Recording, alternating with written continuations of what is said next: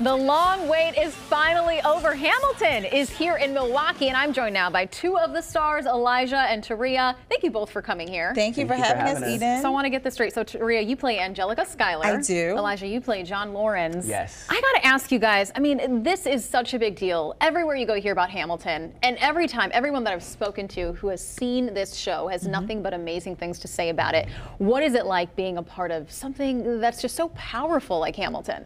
It really is monumental, if not because it's such a popular show and such a high demand show, but it is a show like no other. You know, it's completely sung and rapped, so that's step one. It's full of minorities, that's number two, and it's about a historical figure that we don't really hear about, that we think we know about, but we don't really know. Right. Yeah. Yeah, a lot of people think Hamilton was president. He was not, but he was powerful at such a young age. He did so many things, and there's so much information in the show that oftentimes I'm like, oh, he did that too? I didn't even hear it. In 2 years, you know, like he founded the New York Post. Had no idea. Wow. The Coast Guard. Yeah. So I thought this was interesting. Lin-Manuel Miranda said, this is the story of America then, told by America now. And he's speaking to the diversity of the cast. What does it mean to be a part of something like this, where you have all kinds of people represented? Yeah, I think it's extremely important, especially for, you know, people of color, because especially in the world of theater or just in general in like film and TV, like you don't see a lot of us being represented very well. So for us to be able to come on the stage and tell the story of like founding fathers and people who did such amazing work for our country is not only inspiring to everyone, but it's just like showing that these young kids who feel like they have no outlet, feel like they have no way to express themselves, or they have no place in the world, that they actually do have a place in the world. And as I just mentioned earlier, you play Angelica Schuyler. I do. And you know, I think when we think of women from that time, we think that maybe they were submissive, quiet. Angelica is the complete opposite. Yeah. She just exudes this confidence. What has it been like playing her? Well, it's awesome. You know, even sometimes when you're playing a character for a long time and you're in a show for a long time, sometimes you the actor don't have it, but you have to go and go to that place for the character. So like sometimes when I'm feeling down, not as confident, not as sassy, I get to spend 3 hours in the shoes of this woman who is all of those things. So it's great.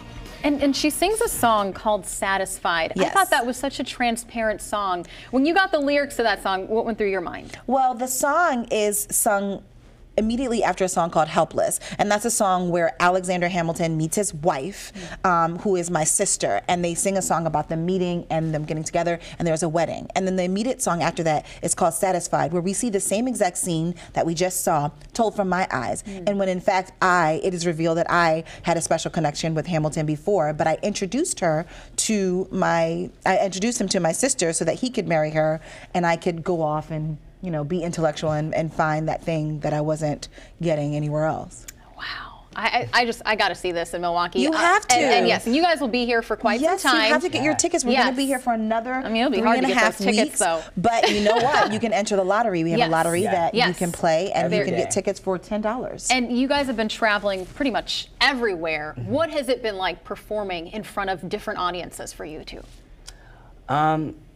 It's been a humbling and life-changing experience, I would have to say. I still have moments where I'm like sitting backstage, mind blown that I'm a part of this incredible production. So I'm blown away. This is where hip-hop meets history. And it's great that we get to do the show for people who might not be able to afford or have the time or the resources to go to New York City, and so we're coming right to their backyard. So that's awesome. So there's no excuse. The people that we meet on tour are the people that really, really want us the most. And you guys will be here in Milwaukee till when? November 17th. 17th of November. So there's some time. Thank you both. Thank you, Eden. Thank you for having us.